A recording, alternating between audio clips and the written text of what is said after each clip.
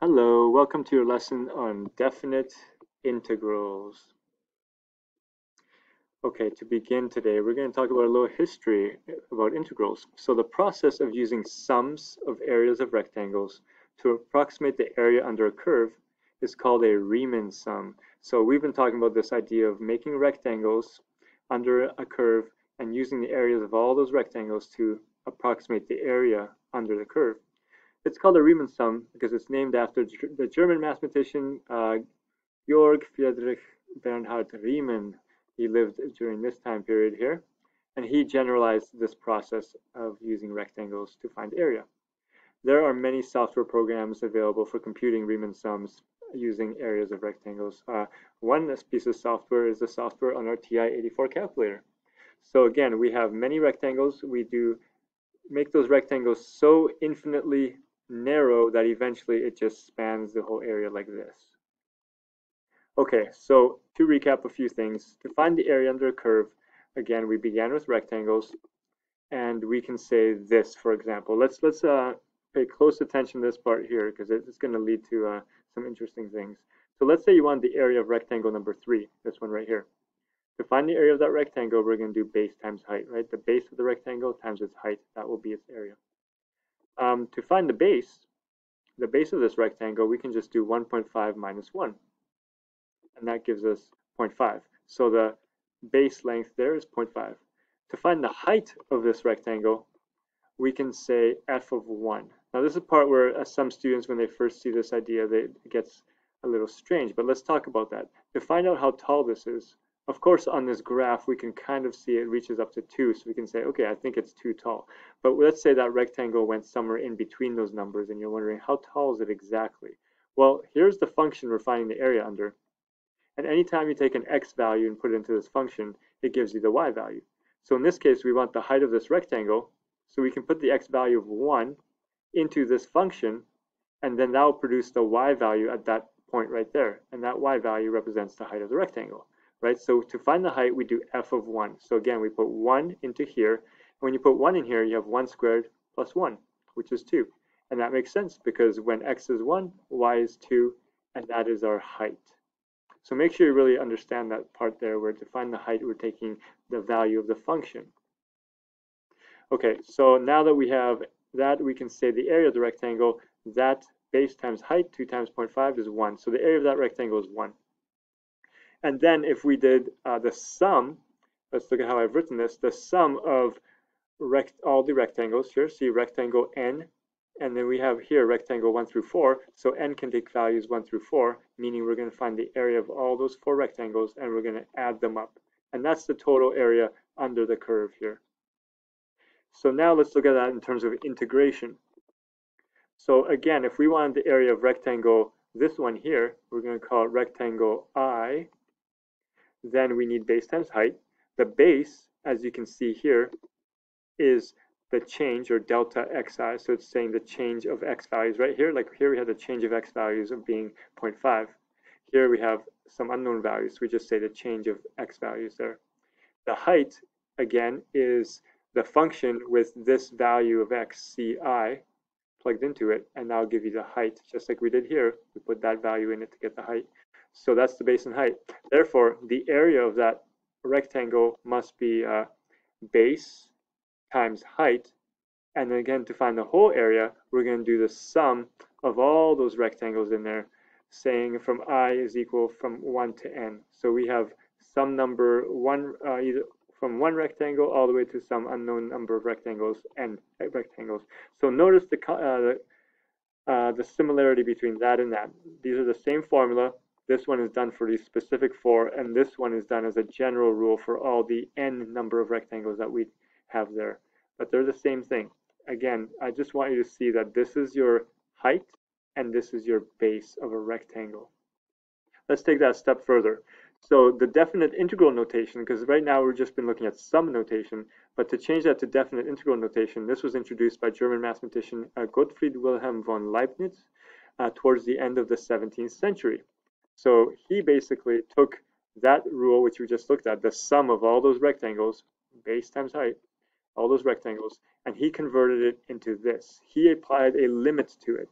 He said the area is when you take that function that we had here and you take a limit of it, taking the change in xi values, that width of the rectangle, and he said make that approach 0. So in other words, make those rectangles smaller, narrower, narrower, narrower until they become infinitely, the width is tiny. Basically, the width does not exist when you look at it in that way. And therefore, you have infinite rectangles filling this space. So he applied the idea of a limit, which is a calculus idea. And that basically is where our integral notation comes from. This sum symbol is what that giant integral symbol is. It's like a fancy S. It means the sum of all those rectangles. And now we're saying from a starting point A to a starting point B. And then we have here, these are the rectangles. This is the width of a rectangle, the base, and this is the height of a rectangle. Every point on the function is the height of each rectangle. So knowing or seeing clearly that this is not some mysterious thing, it comes from this idea of infinite rectangles added up, is a really important connection. This was a huge discovery or something that occurred in mathematics. Okay, now that you see that, where integration comes from, let's use it some more. But before that, let's look at the battle between Leibniz and Newton, who at the same time in the 17th century were developing calculus in different ways. And you saw a musical maybe called Calculus the Musical, which showed you this battle between these two minds in that century. All right, so you have seen the product, change in y or delta x, is the area of a rectangle. So again, delta y is that height, this is the width, and this gives us an approximation for the area under the curve. So much like the quotient, so if you divided those, if you remember back to derivatives or differentiation, we were finding the gradient, and the gradient is change in y over change in x.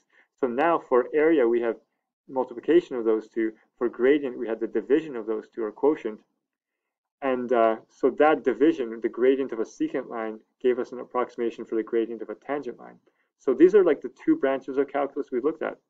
Multiplication of those is areas under curves or integration. Division of those was slope of a tangent line or differentiation.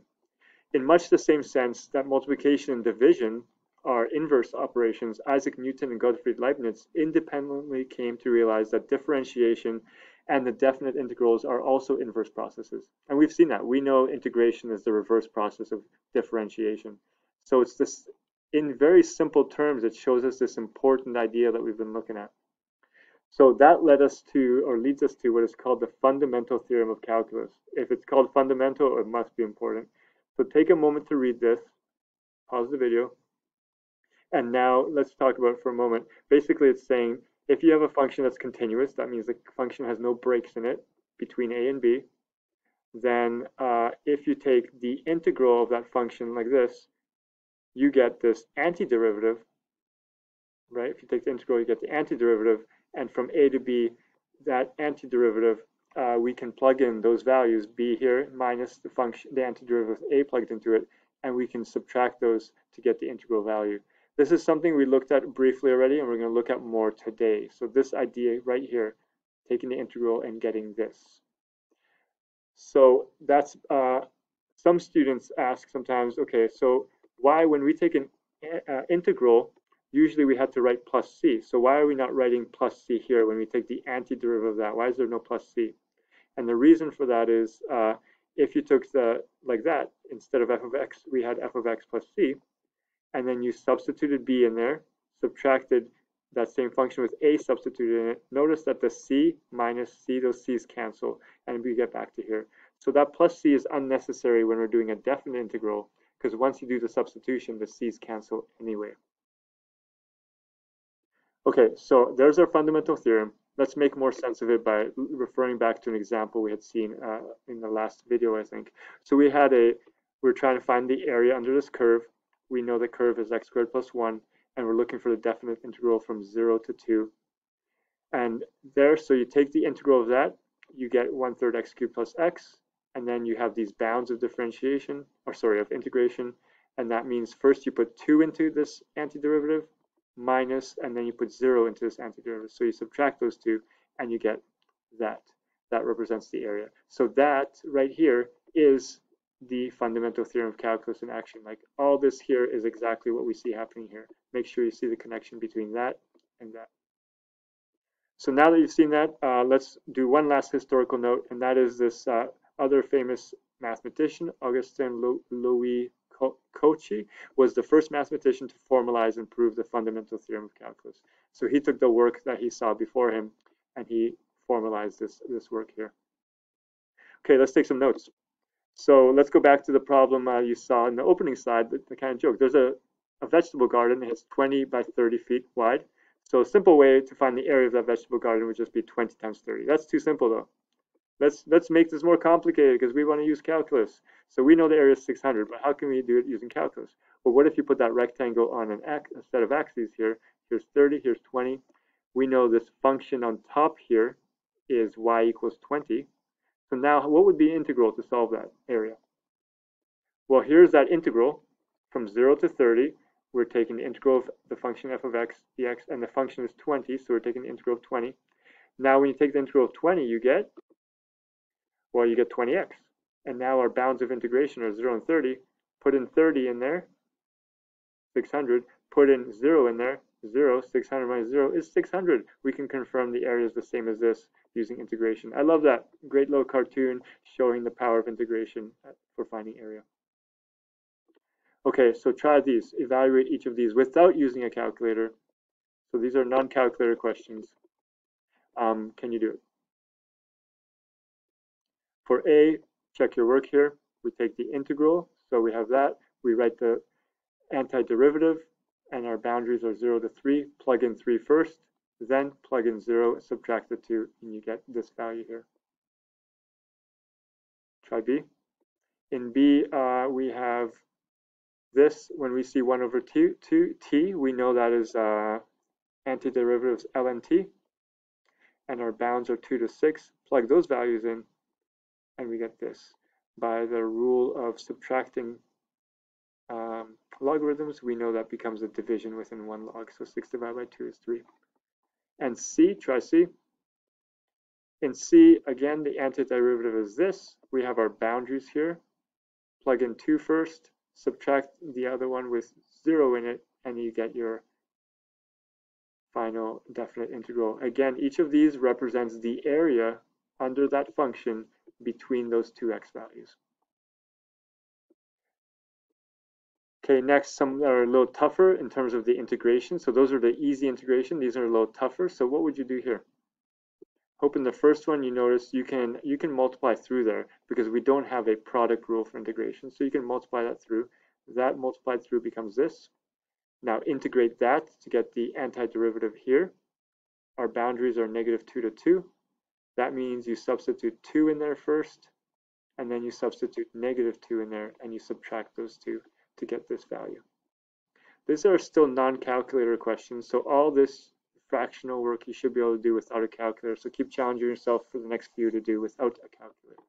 Try this one here. What would be the definite integral there? Okay, in this case, maybe you notice that we have one of these ones where we have a power rule, and then we have a linear component inside. So we're going to take the antiderivative of the power rule, which means raise this by 1 and put a 1/4 in front. And then since we have a linear piece inside, we put a 1/2 in front as well to be a reverse process of that. So we have this, and our bounds are -1 to 0. So we put 0 in there, minus, put -1 in there, and subtract those two to get 0 in the end. That area is 0. Last two, try C. In this one, check your work here. That root is a 1/2 power. Apply the power rule. Apply the rule about having a linear component by multiplying by 1/4. And then plug in the values of 1 and -5/4. Again, this is all non-calculator, so you should be able to do this without a calculator. And last one, D. Again, a little bit tougher, but maybe you can notice you can actually divide away here. So divide this, see if you can simplify it first. So that simplifies into these two fractions. Then you can cancel some things here and here. Take the antiderivative to get this. And then you have your boundaries 1 and 3. So you put 3 in there, minus, put 1 in there, and you should get this value at the end here. Okay, great job. Some of those are challenging. We'll see you in class to practice some more.